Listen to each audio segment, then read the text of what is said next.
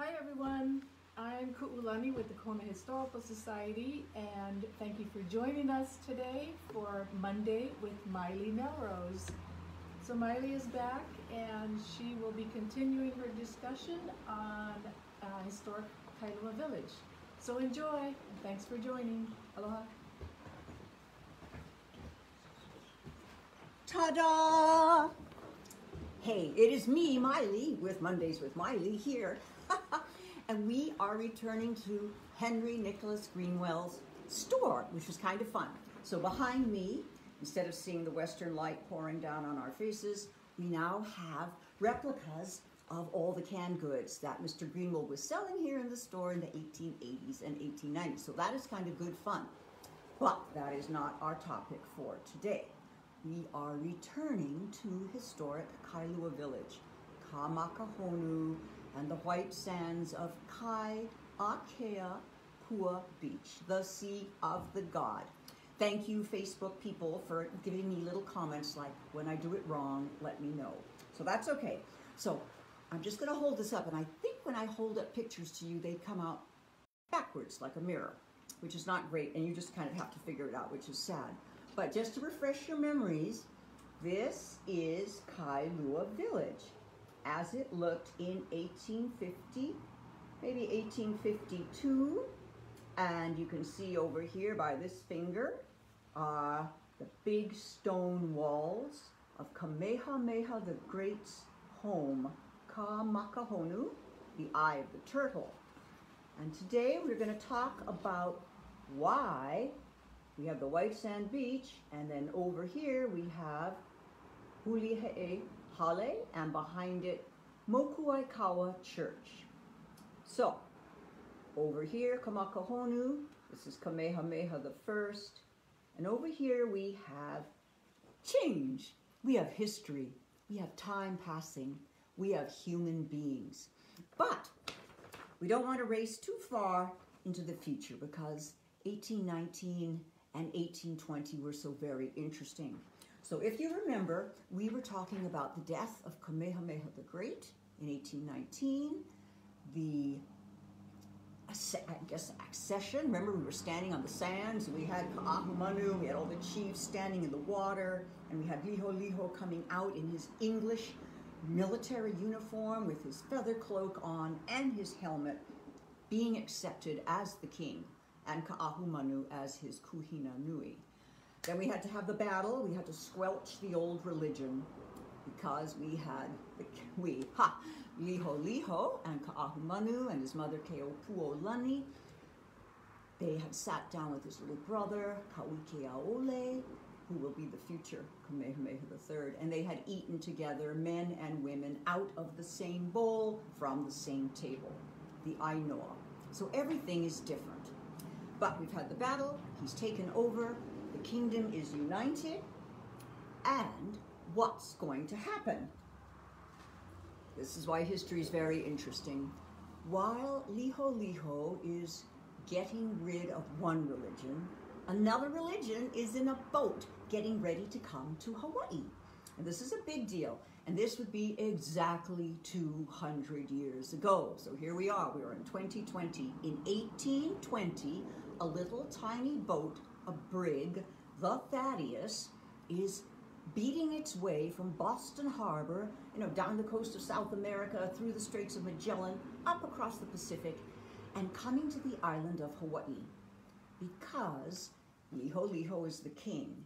And everybody knows, I don't know how they know this, but if you want to get off your boat and be a missionary and come live in Hawaii, you are going to have the king's permission, because he is in charge.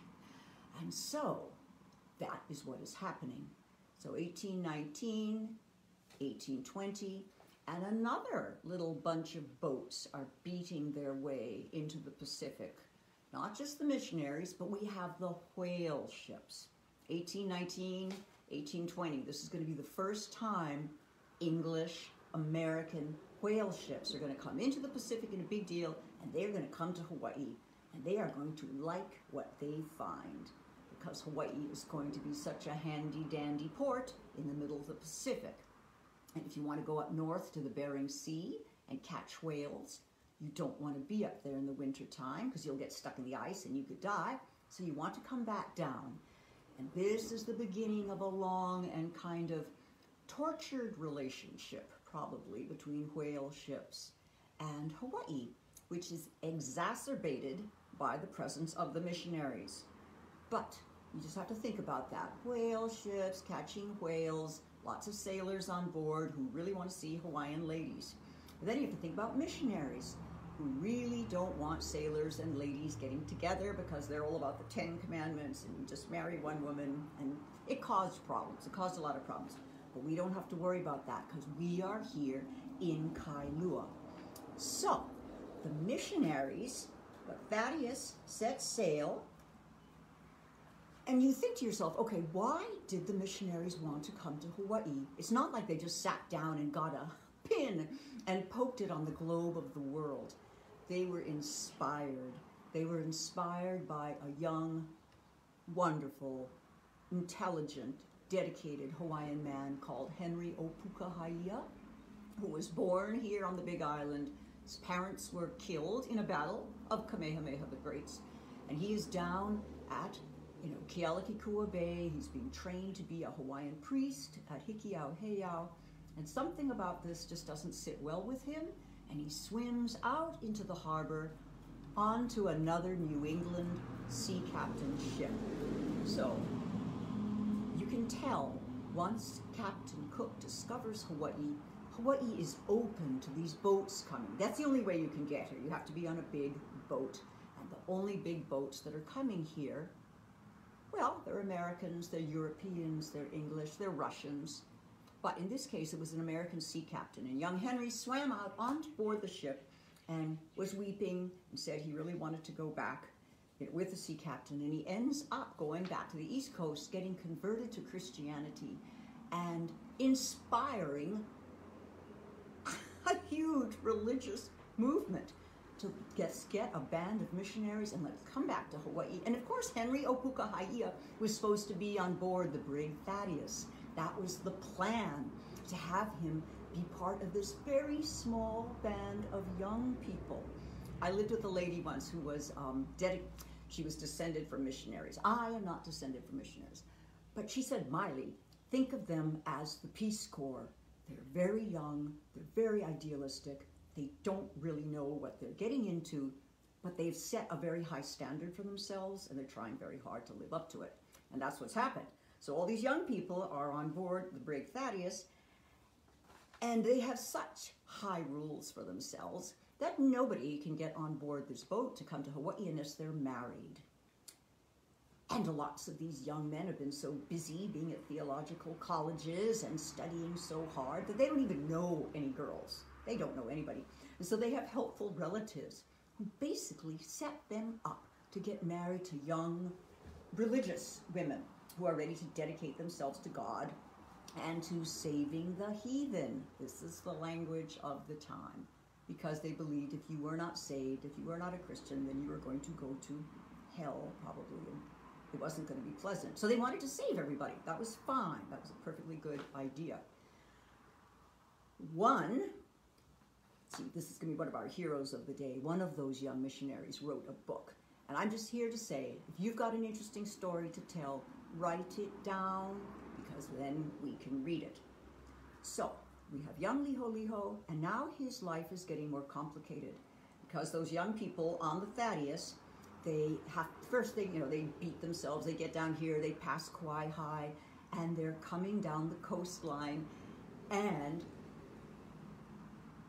of course, a chief is down there at Kauai High, and his queen, and they are very interested in this boat, and they are interested in the women, because this is a big deal. It's the first time you have white American ladies on the boats, because most of the ships that come to Hawaii have always had men on them, and everyone's very curious. What are white ladies like? What do they wear? What's their hair? What are those funny hats they have? They look like they have long skinny necks and this terrible style of bonnet in 1820s, very pokey looking, and it's just weird, weird, weird. And so at Kauai High, a chiefess gets on board the ship, and I think this is actually very adorable. There is a sewing party. Okay, so I have to find this for you because it's so cute. This is a book. See, I'm blacking out my face so you can see it.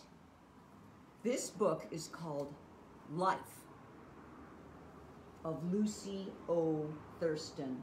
The Life of Lucy O. Thurston.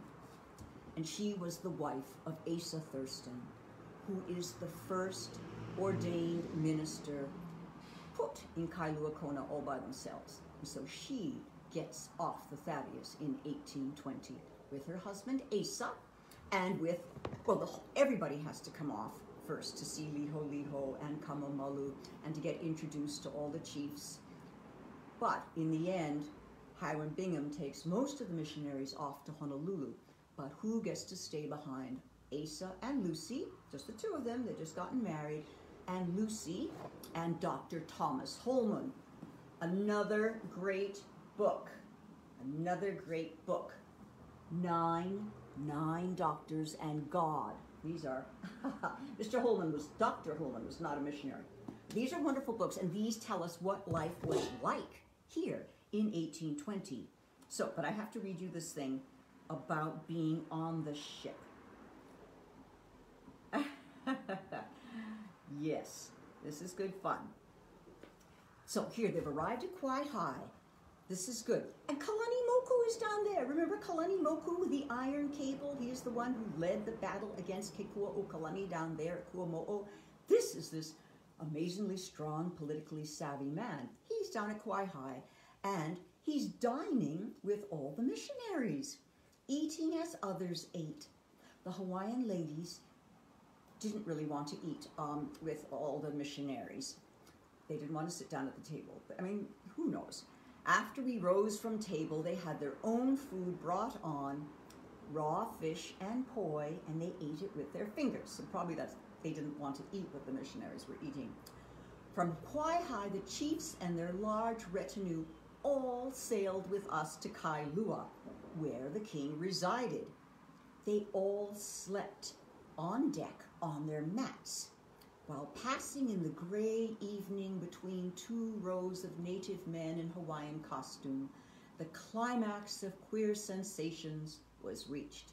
Okay, so Lucy Thurston is a very sheltered young New England lady, and she has never been on a boat with a whole bunch of men lying on the decks, and she's having to walk past their bodies in the gray evening. And this is very cute. This is Kekua o Kalani. This is Kalani Moku, one of his wives, is Kalakua. So she is on board the boat too. Kalakua brought a web of white cambric to have a dress made for herself in the fashion of those of our ladies, and was very particular in her wish to have it finished while sailing along the western side of the island before reaching the king. And what I love about this story is the men missionaries are all busy thinking about Bibles and meeting the king and getting permission.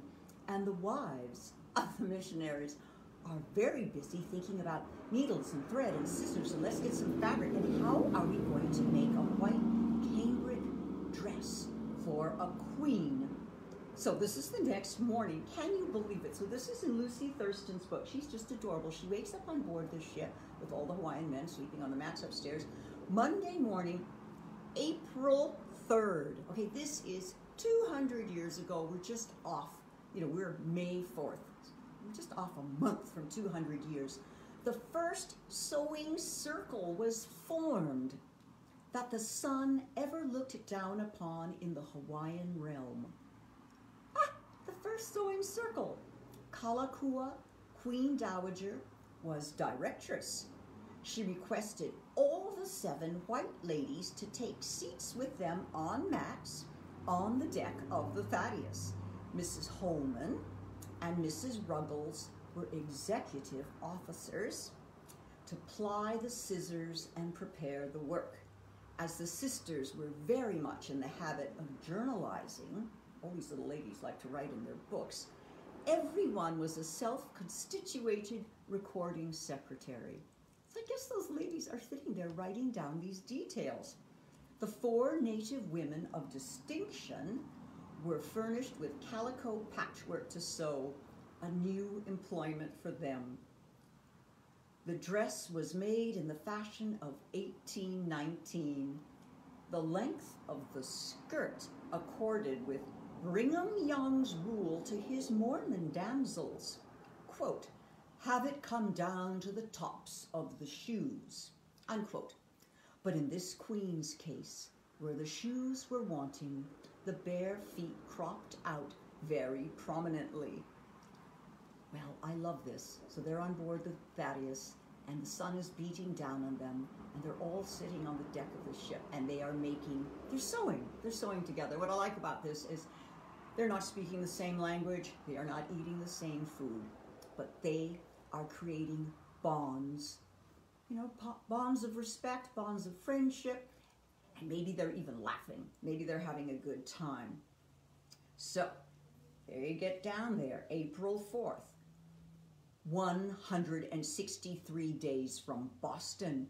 The Thaddeus was anchored before Kailua. So here we are in this bay that we've been talking about outside Kamakahonu. You know how Kailua is. It's not a large bay. If the Thaddeus is out there anchored, we are all going to see it. Everybody in Kona is going to see it. The Queen Dowager, Kalakua, assumed a new appearance. In addition to her newly made white dress, her person was decorated with a lace cap, having on a wreath of roses and a lace a neckerchief, in the corner of which was a most elegant sprig of various colors. They were presents we had brought her from some American friends.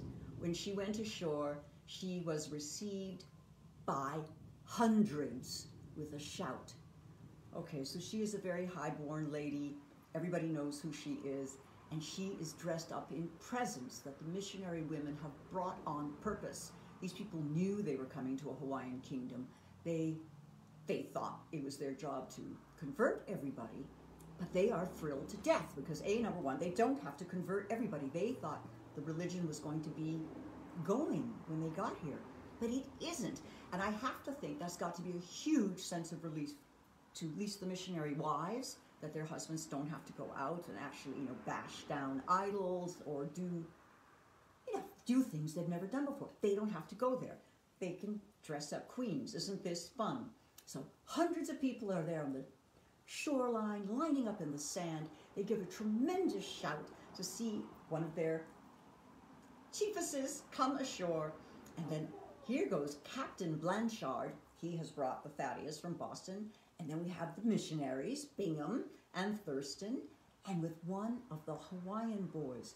There are 3 Hawaiian Christians who have been back in the East Coast. They've all been going to that same school that Henry Opukahaia was going to, and too bad he dies, and these 3 others come with the missionaries, and they are high hopes because they can speak Hawaiian, they know the Bible, they understand New England ways.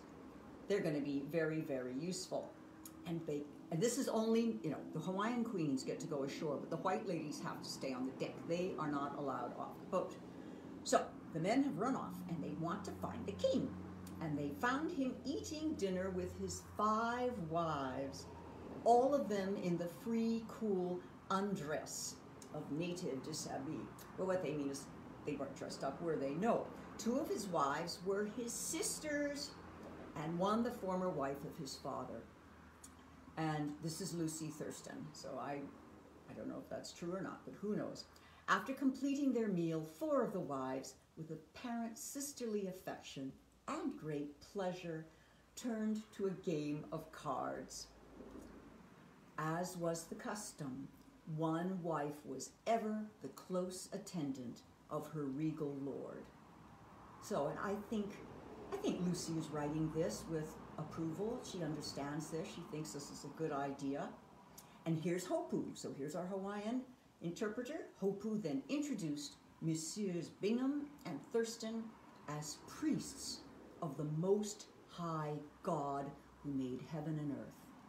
So this is a big deal. This is the moment, basically, he could be introducing kahuna, but Hopu is smart. He says, okay, these are the priests of the Most High Lord. The letters were then read to the king from Dr. Worcester from Boston and from the prudential committees, and the object for which they came to live among them was explained. And then the visitors had to retire, leaving the subject for royal consideration.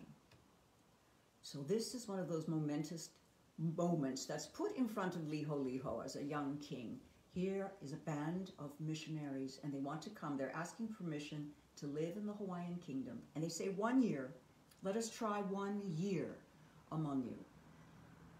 And the king, he doesn't have any idea what a band of missionaries could do or be. But he is very, very influenced by Kalanimoku again.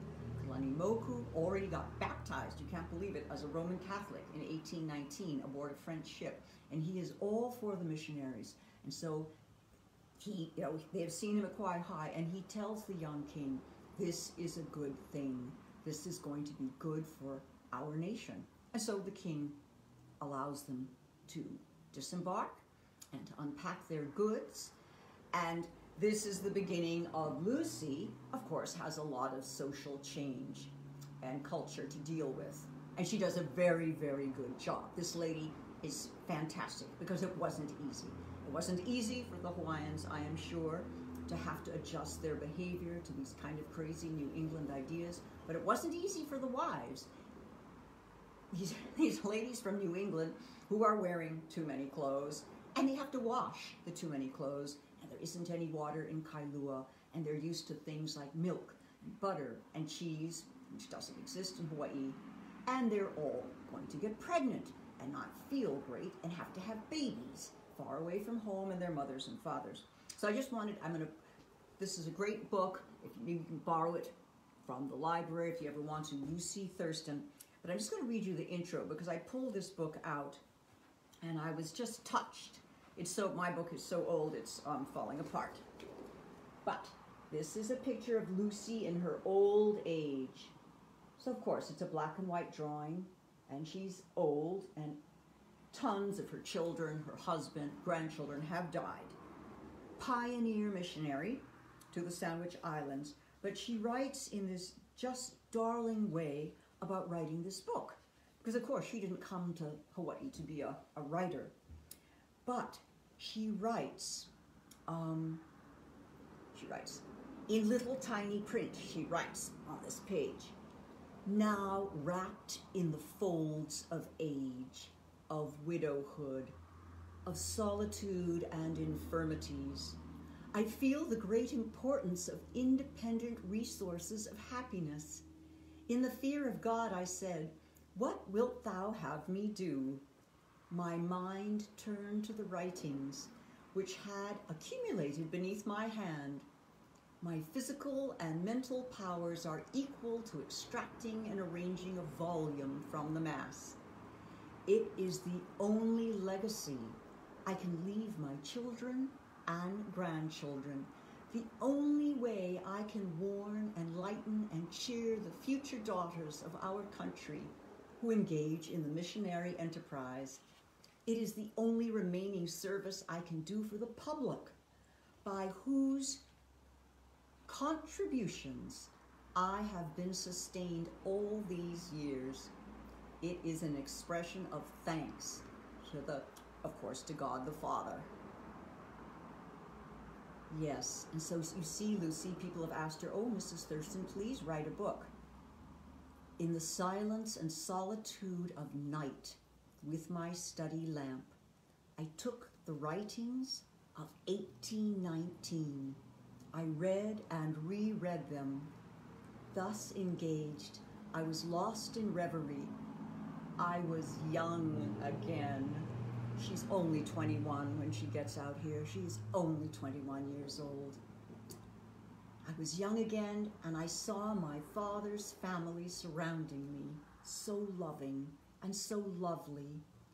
Many, many noble friends had assembled with them, all happy and exuberant. I too It appeared to me a grand jubilee, so real, so near they all seemed, that when about to open these lips to speak to them in an easy manner, a thrill went through me.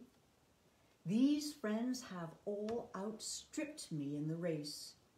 They have become as the angels of light. I alone am left in the wilderness, but happy, so happy that it was long that night before I could sleep. Ah! Then the dim eyes of 1872 turned back and fastened upon the vigor and bloom of 1819, first driven, then drawn to the work of life's supplement. Oh my goodness. It is my dying bequest to the living, when I shall have passed beyond the reach of censure and applause. Meantime, while alone, walking the shady vale, preparing its passages, I shall admit to my bosom the solace that she hath done what she could. Lucy Thurston, she wrote this November 8th, 1872. So, hooray for you, Lucy Thurston, because I think that was really, really good. Oh, that's me making a crashing sound.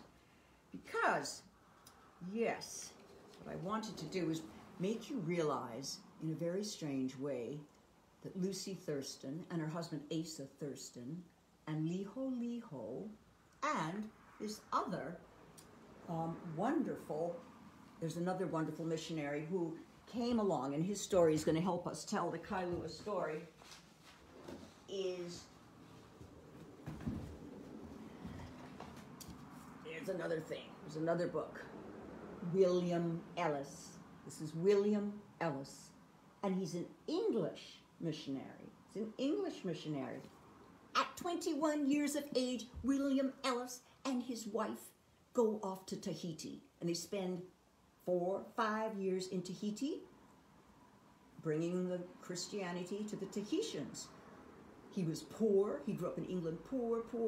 And that's why you're 21 and you get sent as a missionary out into Tahiti, because that's not an easy thing to do.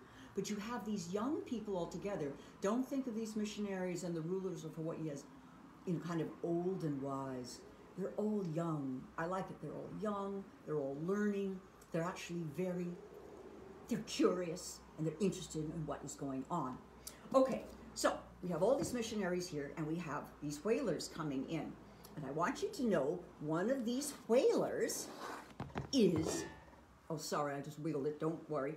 One of these whalers is Captain Valentine Starbuck from Nantucket, a little island off the coast of New England in the Atlantic Ocean. And Nantucket is a little island, but it is famous for sea captains, in particular whaling captains. So you have to just close your eyes and think, oh yes, Moby Dick, ooh la la. Yes, Nantucket. That is the land of Captain Ahab and Queek and all these people.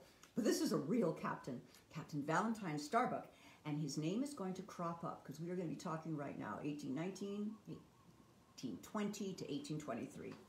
So when the missionary ladies first arrive in Kailua, so we're going to have Lucy Thurston is there, and the doctor, Mrs. Holman, is there, and all the other missionaries go off to Honolulu, because Honolulu is growing.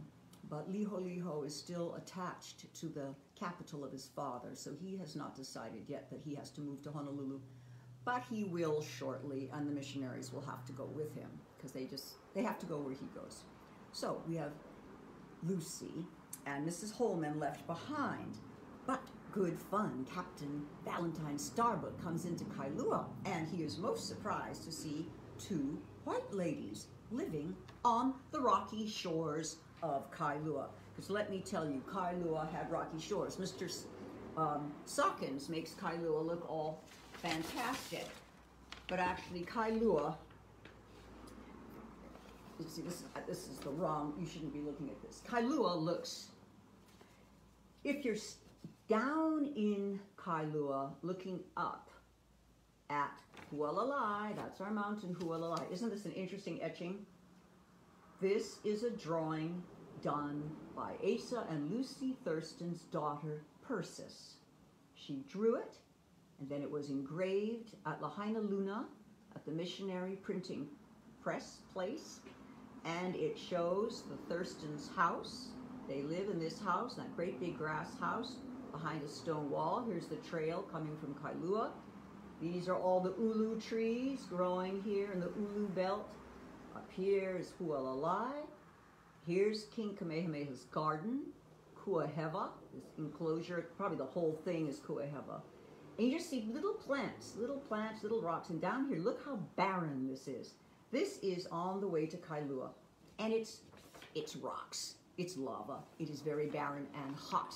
And so the Thurstons chose to live out in a very hot, barren part of Kailua. And so if Mr. Captain Starbuck comes along with presents like a bottle of wine, which I'm sure Lucy Thurston would never touch that, but Mrs. Holman did because she was in need of revivifying. And she liked wine, and her husband liked wine. They were not missionaries. They weren't breaking any law by doing this. But, so that is Kailua, and it's got, I wanted to show you this other picture of it, if I find it, just so you can get the really desolate feeling of Kailua. The missionaries arrive, and the first things, the ladies are just sad. There's no water. There are some coconut trees. There are some very beautiful, of course they're coconut trees, and they're trees. Yeah, this, I don't know how well this is going to show up. But this is Kailua. In fact, now that I'm looking at this book backwards, this is another book. This is a book that's been, the Hawaii Mission Houses published this. And it's the prints that come out of Lahaina Luna's printing press, and most of the engravers, these are Hawaiian students. These are the missionaries, got the Hawaiian students, took them to Lahaina Luna, and they learned how to carve on copper plates. And the cover of this book is Kailua. It is, over here, Mokuaikaua Church. And here we have the Blue Pacific. So this is, and you can see all the Hawaiian grass houses. Kailua is a very well-populated, it's a village, and it used to have thousands of people, and then unfortunately people started to die. And that's what happens. That's one of the themes of today's story. So here we're going up, we're at 34 minutes. Okay, so here we are at Kailua. So we have the missionaries, we have the whale ships, we have Liho has been told by his chiefs, you cannot stick around here in Kailua anymore. You're going to have to go to Honolulu. You're going to have to settle down. Apparently he's a very restless chief. He doesn't want to just stay in one place and do his kingly duties, probably. He moves around, and he kind of frustrates people who are trying to find him. But he gets to Honolulu, and he decides, which is really rather an interesting decision on his part, that what he wants to do is go back to England. He wants to go see King George IV and kind of reestablish the relationship that had existed. He knew his father, Kamehameha the Great, had a relationship with Captain George Vancouver, an English naval. He was on the boat. They came out, I think, which book? Anyway, 1793, 94, 95. There's a strong relationship between England and Hawaii, and the British have built a beautiful sailing ship for the Prince. It's called the Prince Regent. They built it in Australia, and it has sailed up to Hawaii, and interestingly enough, it stops in Tahiti and picks up William Ellis, the man who wrote this book, from Tahiti, comes to Hawaii. They all land in Honolulu. William Ellis speaks beautiful Tahitian, because he's lived there for 5 years, so he can speak to the king. The king really likes him. And they say, hey, we want to go to England because we are getting concerned. The word is, there are French ships coming, there are Russian ships coming. They don't want to be taken over. Hawaii is a sovereign nation, and they have a young king. And so they think, if we just get England, we don't want to be taken over by anybody, but we want to be protected. So here's Lunalilo, handsome and young. Remember, he's got the uniform on, the cloaks. He's going to England, and missionaries say, well, you can't take those 5 queens with you to England because your job is to look civilized. They can't say it like that, but they want him to appear. He could hold his head up in the Assembly of Nations. He's going to Europe. They don't want people to say, why does he have 5 wives? So he picks his favorite wife, and I want to show you her picture because she is beautiful. This is a beautiful, beautiful chiefess. This is Kamamalu. Kamamalu.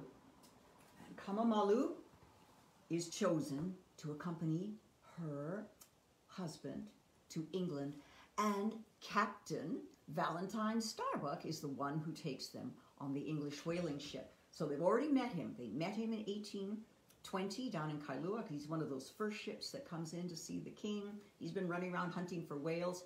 He's actually supposed to be on a whaling ship, but Liho charters his British whaling ship. It's got a French name that I can't say, L'Aigle, the Lair. Yeah, terrible name for a boat. I can't stand it. But anyway, what's interesting to think about is it took the missionaries, 160 something days to go from New England around South America to get to Hawaii. It's going to take Liho and Kamamalu just even more time to go from Honolulu down around South America, up through the Atlantic and to Portsmouth. Usually these ships arrive at Portsmouth, the British port town on the English Channel. And they did it. They did it. Captain Valentine got them there in good shape, and they were all healthy, and they were very, very happy. And they were excited because they were going to see King George. And let me tell you, the British government was very excited, and they wanted to do it all perfectly.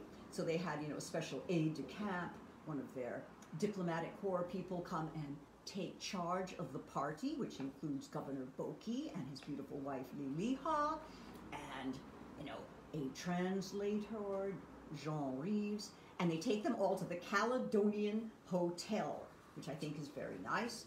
And they're at the Caledonian Hotel. Yeah, this is notes, right? They arrive on May 18th of 1824. So they left Hawaii in November of 1823. He leaves the kingdom behind. He gives it to Ka'ahumanu, of course, the Kuhina Nui, and she says, I will be the regent for your little brother, Kamehameha III, Kawikiaole. He's only like 11 years old. He is a little boy. But Liho and Kamamalu, they are going off to see King George, and they get to England. They stay at the Caledonian Hotel. They went to the theater. They sat in the royal boxes. Can you imagine this? I mean, imagine this. Kamamalu is not a 5'2" girl. She is a 6 foot tall, imposing, beautiful Hawaiian queen. She is all dressed up. She's the kind of girl, the minute she saw the missionaries, she wanted them to make her a dress. This is a gal who likes fashion, and she is described by Lucy, when she wears the roses on her head, that's one thing. But she comes out with Maile lace. She wears feather, beautiful, golden headdresses. She likes fashion. I just have to think of her enjoying the heck out of London. So they went to the theater. They got taken around like tourists in a beautiful carriage to see all the sights of London, things that visitors are supposed to see. And they were arranging the special meeting when they were going to go and see King George. And then, most unfortunately, they got exposed to the measles. Here we are, COVID-19. All you need is one person, one measles-infected person somehow got close to the royal party, and several of them got sick. So we can't have the meeting with King George. Everybody has to recover. But very, very sadly, and King George, he heard about this. He sent his own physician down to the Caledonian. It's like, please do not have these royal visitors die. Please don't have them die. Well, guess what? Kamamalu dies first of the measles on July 8th. Apparently she was complicated. She had an inflammation of the lungs. Yeah, that was so really, really sad. I'm getting the little message. We have 5 minutes left. So you think of Kamamalu. She's in London. She has inflammation of the lungs. She dies on the 8th of July. Liho, grief-stricken and discouraged, died on the 14th. The rest of the party recovered. Everybody else recovers. Boki, Liliha, the translator. The English are not fools. They are not putting the bodies of the king and queen of the Sandwich Islands in a whale ship and sending them back with Captain Valentine's Starbucks. They get a giant, huge man-o-war, with 46 cannon and the big sails, and they get a very fancy captain. This is the Blonde. The ship is called the Blonde, and it is Lord Byron's cousin. So Lord Byron's the famous poet, and his cousin is going to be in charge of this boat and get these bodies safely back with all the pomp and circumstance and honor of the British, of Britain. Nothing's going to touch these coffins, and they're very, very fancy coffins. They get the fanciest coffins known in England, and they put the king and queen, and it's very, very sad. So, Kailua at this point, you think, what's going on? When you go on a sailing voyage like that, and it takes you 160 or 170 or 180 days to get there, maybe they sent a letter back saying, here we are, but the king and queen have died before any letter is ever going to reach Hawaii, so nobody knows really what's going on. And in Kailua, what's going on is probably what, thank goodness, is always going on in Kailua. It's who's in Kailua while everybody else is running off going to England. The man who is in Kailua, and this is going to be his house, but not yet, here's Hulehe'ehale, is, of course, Kuakini, Ka'ahumanu's brother. When the decision is made that Liholiho and his entire court has to move to Honolulu, who is going to be in charge of the island of Hawaii? Ka'ahumanu. I don't know if she suggested to Liholiho or it's just obvious. Kuakini is the man. He wants to stay in Kailua. It's his island, and he's highly capable. He is a highly capable person. So, our Kona's doing fine. While the king is off getting the measles, Kona is just fine. And what's happened in this time is Asa and Lucy Thurston have had to go to Honolulu. They've had to go to Honolulu to be where the king is. When Mr. Ellis shows up in 1823, the king says, all right, now you can send some missionaries back to Kailua, because nobody's been there. Asa and Lucy Thurston had to go to Honolulu. Now they volunteer. They want to go back to Kailua. That was their first mission station. They want to go back to the people. Mr. Thurston has learned how to speak Hawaiian. He has had church services already in Kailua. So Mr. Ellis is sent with, they're going to have a little tiny exploring party that is coming back to the Big Island. They are going to go all the way around the island of Hawaii and pick a place to put the station. I'm sure Mr. Thurston, the Reverend Asa Thurston, is thinking, please, please let it be Kailua, because for crying out loud, I was there already. But you never know. So I'm going to close.